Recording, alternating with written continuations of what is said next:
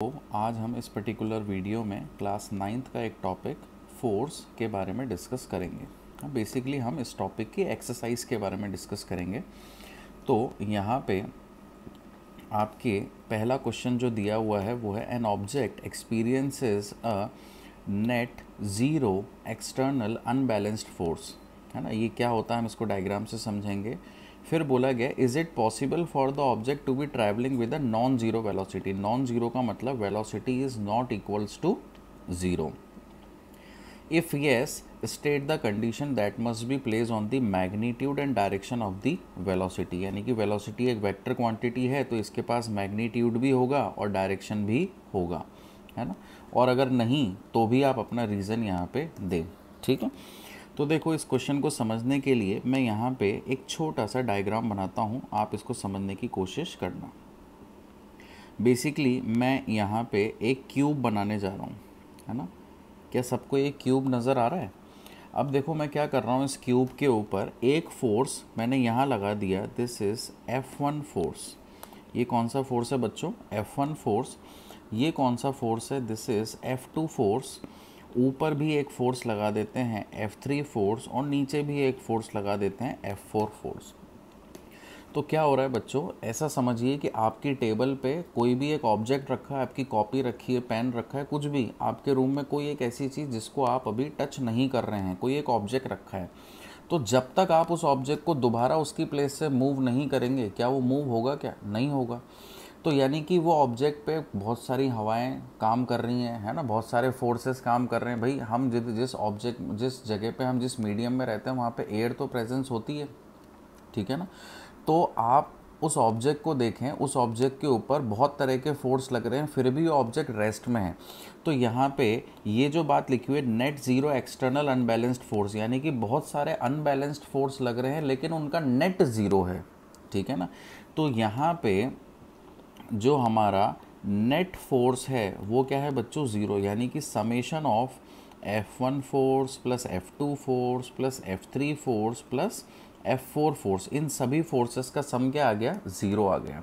तो अगर आप जानते हैं कि अगर नेट फोर्स ज़ीरो है तो बच्चों नेट एक्सेलरेशन भी क्या होगा? ज़ीरो होगा। और नेट एक्सेलरेशन अगर ज़ीरो है बच्चों तो दो बातें होती हैं, या तो जो ऑब्जेक्ट है वो कांस्टेंट वेलोसिटी के साथ चलता है, या फिर उस ऑब्जेक्ट के पास बिल्कुल भी वेलोसिटी नहीं होती। बिल्कुल भी वेलोसिटी नहीं है इसका मतलब ऑब्जेक्ट रेस्ट पे है, और कांस्टेंट वेलोसिटी है तो ऑब्जेक्ट मोशन में है। लेकिन वो मोशन कैसा कहलाएगा? Uniform motion. आई बात समझ में? ठीक है।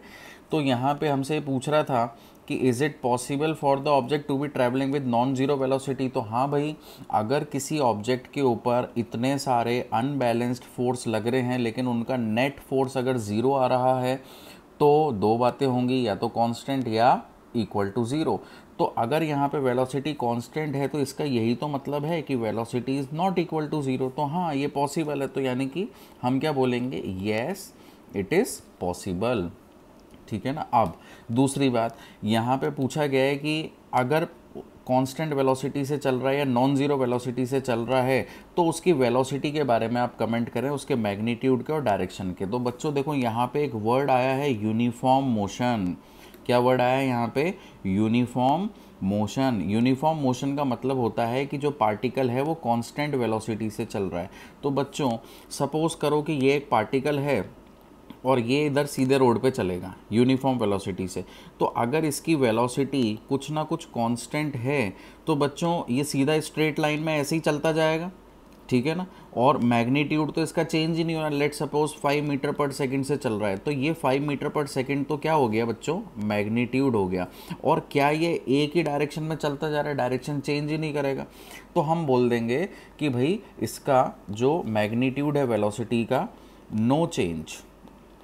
No change in magnitude and direction. या अगर हम ये इतना बड़ा स्टेटमेंट नहीं लिखना चाहते तो हम बस इतना लिख सकते हैं कि object is in uniform motion. इससे भी बात क्लियर हो जाती है कि भाई ऑब्जेक्ट का मैग्नीट्यूड और डायरेक्शन चेंज नहीं हो रहा है। तो ये इस क्वेश्चन का यहाँ पे आंसर हो गया, ठीक है ना। मैं इसमें एक और चीज़ आपको बता दूं कि जैसे सपोज़ मैं यहाँ पे इस क्यूब को एक बार और ड्रॉ कर देता हूँ आप लोग के लिए, है ना। एक और चीज़ मैं आपको समझा देता हूँ यहाँ पे, क्योंकि मेरा उद्देश्य आपको केवल आंसर देना नहीं है, आपके कंसेप्ट्स भी स्ट्रॉन्ग करना है।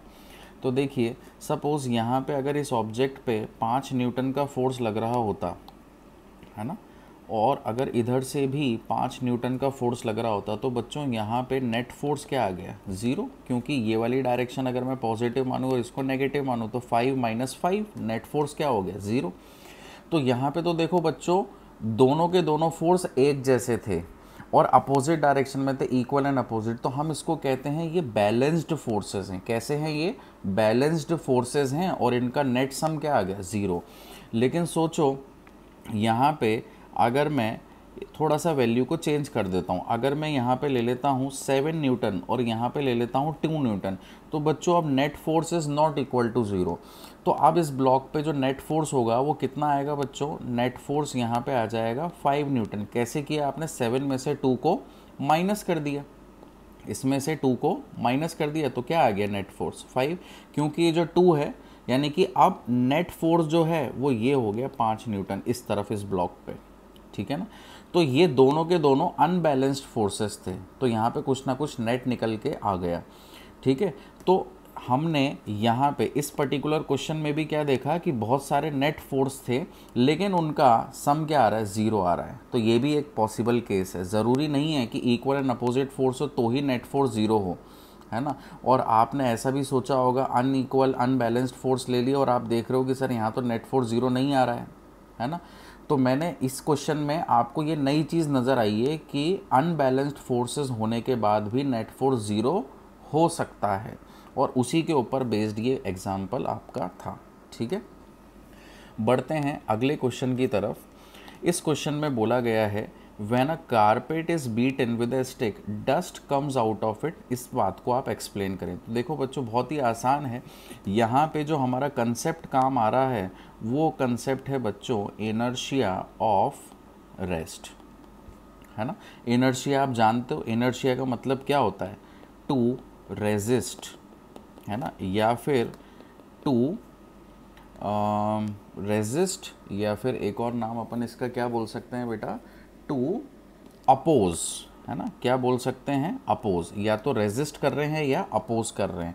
यानी कि किस में रेजिस्ट या किस में oppose, to resist in state of, in change of state, किस में, इन change of state, change of state, है ना, या to oppose in change of state. यानी कि ये कहना चाहता है, इनर्शिया का मतलब इतना सा होता है आसान भाषा में अगर मैं आपको बताऊं तो, कि अगर आप रेस्ट की पोजीशन में हो, अभी आप रुके हुए हो, रेस्ट की पोजीशन में हो, तो आप मोशन में आने से रेजिस्ट करोगे, आप नहीं आना चाहोगे मोशन में, है ना। इसी का उल्टा भी ट्रू है, अगर आप मोशन में हो और अगर आपको रेस्ट पे आना हो तो आप रेस्ट पे आने से रेजिस्ट करोगे, है ना। इसको ऐसे बहुत आसान भाषा में समझाऊं बेटा आपको, जैसे आप सो रहे हो, है ना, और आपकी मम्मी आपको सुबह जगा देती है, बेटा चलो काम पे चलो, काम करना है काम करना है, लेकिन आप सो रहे होते हो तो आपको सोते रहने का ही मन करता है, आप अपनी स्टेट को चेंज ही नहीं करना चाहते, है ना। तो रेस्ट से आप मोशन में आना ही नहीं चाहते। और अगर आप मान लो वीडियो गेम खेल रहे हो, है ना, और आपकी मम्मी बोले बेटा बहुत रात हो गई अब सो जाओ, है ना, तो आप अपने मोशन से रेस्ट में आना ही नहीं चाहते, है ना। तो जब आप रेस्ट पे हो और मोशन में नहीं आना चाहते हो तो इसको हम बोलते हैं इनर्शिया ऑफ रेस्ट, और जब आप मोशन में हो और रेस्ट में नहीं आना चाहते हो तो इसको हम बोलते हैं इनर्शिया ऑफ मोशन। यानी कि इनर्शिया एक प्रॉपर्टी है बॉडी की जो कि अपोज करती है चेंज इन स्टेट को, है ना। अगर आपका स्टेट हो सकता है एक स्टेट ऑफ रेस्ट और एक हो सकता है आपका स्टेट ऑफ मोशन, तो आप स्टेट ऑफ रेस्ट से स्टेट ऑफ मोशन में नहीं आना चाहते हो तो inertia of rest, state of motion से स्टेट ऑफ रेस्ट में नहीं आना चाहते हो तो इनर्शिया ऑफ मोशन। क्या ये थ्योरी इसके पीछे की समझ में आई? बहुत बढ़िया। अब सुनिए, तो जब आप कारपेट को बीट करेंगे किसी स्टिक से तो क्या होगा, कारपेट के अंदर बहुत सारे छोटे छोटे डस्ट के मॉलिक्यूल्स होते हैं, डस्ट पार्टिकल्स होते हैं। तो डस्ट पार्टिकल्स जो हैं वो हमेशा रेस्ट पे रहना चाहते हैं। क्या बोल रहा हूँ मैं, जो डस्ट पार्टिकल्स हैं वो किस पे रहना चाहते हैं बेटा, रेस्ट पे ही रहना चाहते हैं, है ना, वो मोशन में नहीं आना चाहते। तो जब आप एक कारपेट को एक स्टिक से बीट करते हैं तो कारपेट तो मोशन में आ जाता है। मैं यहाँ पे इस चीज़ को लिख देता हूँ, जो आपके डस्ट पार्टिकल्स हैं बेटा वो तो रेस्ट पे रहते हैं, और क्योंकि कारपेट को आपने स्टिक से बीट किया तो कारपेट तो बेटा मोशन में आ गया, तो कारपेट तो ऊपर नीचे हो रहा है, और जो डस्ट पार्टिकल है वो वहीं का वहीं है।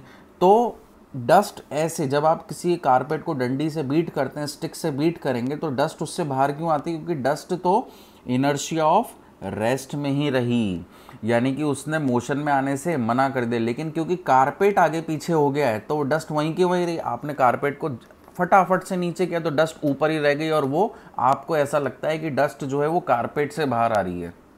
ठीक है, तो ये एक्सप्लेनेशन हुई इस पर्टिकुलर क्वेश्चन की। ठीक है ना, इसका अगर आपको रिटन आंसर चाहिए हो तो मैं इसको उसमें डाल दूंगा, डिस्क्रिप्शन में डाल दूंगा, आप वहाँ से इसको देख लीजिएगा। ठीक है, let's come to the third question, Y is it advised to tie any luggage kept on the roof of a बस विद अ रोप। ये भी बेटा बहुत अच्छा क्वेश्चन है, कंसेप्चुअल क्वेश्चन है। देखिए यहाँ पे मैं सबसे पहले तो एक बस बना देता हूँ। ठीक है, ये आपकी हो गई एक फर्स्ट क्लास बस। ठीक है, अब देखो क्या है बेटा, इस बस के ऊपर यहाँ पे इधर ऊपर बहुत सारा ऐसे लगेज रखा हुआ है। ठीक है ना बच्चों, यह बस के ऊपर क्या रखा हुआ है बेटा, बहुत सारा ऐसे लगेज है ना। पैसेंजर तो यहाँ नीचे बैठे हैं, ठीक है ना, ये पैसेंजर बैठे हैं, ये हो गए हमारे ड्राइवर साहब जो गाड़ी चला रहे हैं। ठीक है ना, अब ये लगेज ऊपर रखा हुआ है। तो देखो बेटा क्या है कि समझने की कोशिश करना कि हम इसको रस्सी से क्यों बांधते हैं। देखो समझने की कोशिश करो, सपोज़ बस जो है वो आगे की तरफ, सपोज़ बस जो है वो आगे की तरफ कुछ v वेलोसिटी से चल रही है ना। तो बेटा बस के साथ साथ बस का हर एक छोटे से छोटा पार्टिकल भी कितनी वेलोसिटी से चल रहा होगा। बस के अंदर बहुत सारे ऐसे छोटे छोटे पार्टिकल्स हैं इंक्लूडिंग ऑल द पैसेंजर्स, और ऊपर ये लगेज भी जो रखा है ये भी बस के साथ ही कनेक्टेड है। तो अगर बस को अगर मैं एक टोटल सिस्टम मान लूँ, तो अगर बस एक v वेलोसिटी से चल रही है तो बस से रिलेटेड एक एक छोटे से छोटा पार्टिकल भी कितने की वेलोसिटी से चल रहा होगा, v वेलोसिटी से। ठीक है ना, अब क्या हुआ बच्चों, अचानक से हमने लगा दिए ब्रेक। क्या किया हमने, अचानक से ब्रेक लगा दिए। तो जैसे ही हमने ब्रेक लगाया, और अगर हमने इस ऊपर इस लगेज को रस्सियों से बांधा नहीं होगा, तो बेटा जब ये बस चल रही थी, जब ये बस मूविंग कंडीशन में थी, तो ये लगेज इनर्शिया ऑफ मोशन में था। किस में था ये, इनर्शिया ऑफ मोशन। ठीक है, आपने क्या किया, suddenly you applied the breaks, आपने सडनली ब्रेक्स को अप्लाई कर दिया। जैसे ही आपने सडनली ब्रेक्स को अप्लाई किया तो क्या हुआ, बस तो स्टॉप हो जाएगी, क्योंकि आपने बस पे ब्रेक लगा दिया है तो बस तो स्टॉप हो जाएगी। लेकिन जो ये ऊपर जो ये आपका लगेज रखा हुआ है, ये ऊपर, ये तो इनर्शिया ऑफ मोशन में था, ये तो मोशन में ही रहना चाहेगा। क्यों, क्योंकि ये रेस्ट में आने से रेजिस्ट करेगा, अपोज करेगा, है ना। तो ये लगेज आगे की तरफ ऐसे गिर जाएगा, और आपके जो सामान रखे होंगे कीमती कीमती सामान, ये सब टूट के नीचे सड़क पे बिखर जाएंगे। ठीक है, इसलिए हमें इस लगेज को रस्सी से बांध के रखना पड़ता है। आई आपके बात समझ में, बहुत बढ़िया। तो एक रीज़न तो ये हो गया। दूसरा रीज़न समझिए, कुछ बच्चे ऐसे कह सकते हैं कि सर हम तो मान लीजिए कि बस रुकी हुई है। ठीक है बेटा, आपकी बात मान ली अब मैंने, कि अब मैं बस को रुका हुआ मान लेता हूँ। ठीक है ना बेटा, अब देखो, अब जो है बस जो है वो बेटा कैसे है, रेस्ट पे है ना। बस कैसे है, रेस्ट पे है, यानी कि बस की वेलोसिटी क्या है, 0 है। तो अब क्या हुआ, सडनली, पहले तो सडनली ब्रेक लगे थे, अभी सडनली बस ने क्या किया, बस स्टार्ट्स मूविंग, बस ने सडनली मूव करना स्टार्ट किया। तो देखो जब बस सडनली स्टार्ट करेगी तो एक जर्क आता है। क्या आता है, एक जर्क। जर्क का मतलब होता है झटका। क्या होता है, जर्क का मतलब झटका आएगा, है ना। तो अभी जब ये बस रुकी हुई है तो ये जो ऊपर रखा हुआ हमारा लगेज है, क्या ये अभी इनर्शिया ऑफ रेस्ट में है। और ये मोशन में आने से रेजिस्ट करेगा, है ना। लेकिन जैसे ही बस सडनली स्टार्ट होगी तो एक झटका आएगा, तो ये जो लगेज है बेटा ये पीछे की तरफ दौड़ेगा और बस आगे की तरफ चलेगी और ये लगेज पीछे की तरफ जाएगा, तो आपका जो लगेज है वो यहाँ नीचे की तरफ गिर जाएगा। तो अगेन इसको प्रोटेक्ट करने के लिए हमें इस पर रस्सी बांधनी ही पड़ेगी। तो दिस इज़ द रीज़न हमें लगेज को हमेशा एक रोप से टाई करके रखना पड़ता है, ताकि वो लगेज बस की टेरेस से या बस की छत से नीचे ना गिरे। आई होप आपको ये समझ में आया होगा। इस क्वेश्चन नंबर 3 का भी जो रिटन सॉल्यूशन है वो मैं आपको डिस्क्रिप्शन में दे दूंगा। इस वीडियो से मैं केवल आपको सॉल्यूशन समझाना चाहता हूँ, ताकि आप कंसेप्ट की गहराई में जाएं, कंसेप्ट को पकड़ें, है ना। ठीक है, अगला क्वेश्चन लेते हैं। A batsman hits a cricket ball which then roles on a level ground. After covering a short distance the ball comes to rest. तो बेटा देखो क्या किया हमने, सबसे पहले तो एक लेवल ग्राउंड बना लिया और इस लेवल ग्राउंड के ऊपर मैंने क्या ले ली बेटा, एक बॉल ले ली। अब देखो क्या हो रहा है, ये बॉल रोल कर रही है आगे। लेट सपोज ये बॉल आगे की तरफ कुछ v वेलोसिटी से जा रही है, ठीक है ना। अब बोला गया है after covering a short distance the ball comes to rest, the ball slows to stop, ठीक है ना। अब देखो क्या हो रहा है, ये बॉल जब आगे की तरफ जा रही है तो ऐसा होता ही है, किसी ना किसी मोमेंट पे आकर के ये बॉल रुक जाएगी, यानी कि बॉल की वेलोसिटी 0 हो जाएगी और ये बॉल रेस्ट में आ जाएगी। आप खुद सोचो, आप फुटबॉल खेलते होगे ग्राउंड में, आप बॉल को किक करो और थोड़ी देर बाद आप देखोगे, अगर आप ही हो अकेले ग्राउंड पे, कोई और उस बॉल को किक करने वाला नहीं है ऑब्वियसली, तभी है ना, तो बॉल थोड़ी देर बाद रुक जाएगी। घास में जब हम बॉल को किक करते हैं रुक जाती है थोड़ी देर बाद। तो कौन सा ऐसा चमत्कारी फोर्स है जो उस पर काम करता है और वो रुक जाती है? तो बेटा वो चमत्कारी फोर्स कौन सा होता है? फ्रिक्शन, जो कि इस बॉल के अपोजिट डायरेक्शन में लगता है और इसको हम बोलते हैं फ्रिक्शन, ठीक है ना। तो ये बॉल के अपोजिट डायरेक्शन में लगता है, क्योंकि देखो अभी तो ये बॉल जा रही है, तो न्यूटन का पहला लॉ तो क्या कहता है कि जब तक आप किसी बॉल पे फोर्स नहीं लगाओगे तब तक उसको चलाना मुश्किल है ना, या उसको रोकना मुश्किल है, या रुकी हुई चीज़ को चलाना मुश्किल है ना। Until and unless you applied a force it is not possible to stop a ball और टू मूव अ बॉल, है ना। हमें फोर्स की ज़रूरत तो पड़ती ही पड़ती है। तो जब ये बॉल कांस्टेंट वेलोसिटी से आगे जा रही है तो बेटा इसके ऊपर हमें कोई फोर्स नज़र आ रहा है क्या? हमें इस पर कोई फोर्स नज़र नहीं आ रहा है ना। लेकिन फिर भी ये बॉल रुक गई, तो जब इस पर कोई फोर्स लगा ही नहीं तो ये रुकी कैसे? तो ऐसा नहीं है इस पर कोई फोर्स नहीं लगा, इस पर कौन सा फोर्स लगा है? ग्राउंड ने इस पर अपोजिट डायरेक्शन में फ्रिक्शन फोर्स लगाया। यही मैं आपको यहाँ पे समझाने की कोशिश कर रहा हूँ। तो हम यहाँ पे मार्क कर देते हैं अपोजिट डायरेक्शन में फ्रिक्शन फोर्स। तो बॉल जिस डायरेक्शन में जा रही है उसके अपोजिट डायरेक्शन में फ्रिक्शन फोर्स काम करता है। तो अब आप चारों ऑप्शन जब देखेंगे तो आपको समझ में आएगा कि there is a force on the ball opposing the motion, है ना।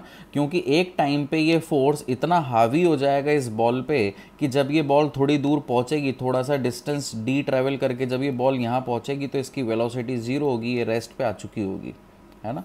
तो ये अपोजिट डायरेक्शन में इस पर फ्रिक्शन काम करता है और फ्रिक्शन फोर्स हमेशा बॉडी के कांटेक्ट पे ही लगता है जहाँ पे वो सरफेस पे टच में है, ठीक है ना। तो इसका सही आंसर हो जाएगा option number C. Answer number C is the correct answer for question number